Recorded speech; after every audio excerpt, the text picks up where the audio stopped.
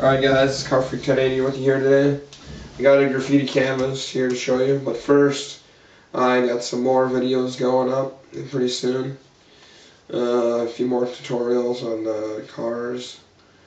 I might do some landscape tutorials too.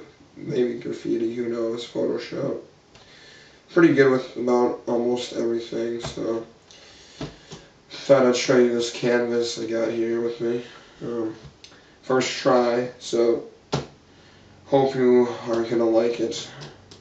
I think it turned out okay. Put about a good hour or so into it, but here it is. first attempt with these. I think they're Malto markers. Pretty cool to use. These are the 620 pp. Pretty big compared to Prismas, but kind of got the hang of it. Very different to use, but I think it turned out pretty good. Yeah, I really wanted to know what everybody thinks, so partly why I'm posting this video.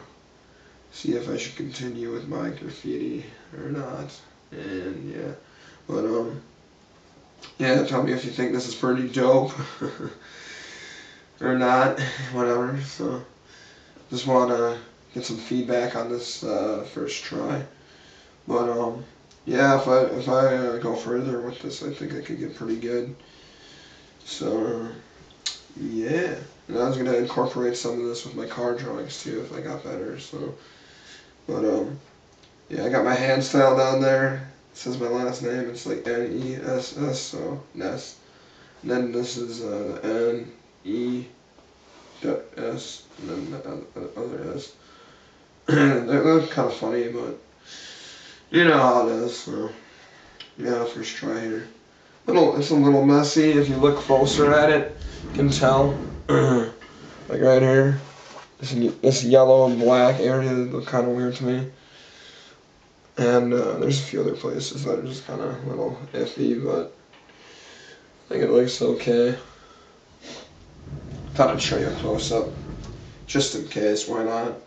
But yeah, hope you guys enjoy my next few tutorials that are coming up for you. So keep watching my videos if you want to. So, alright, there you go. Sweet. Peace out, as they say in Minnesota.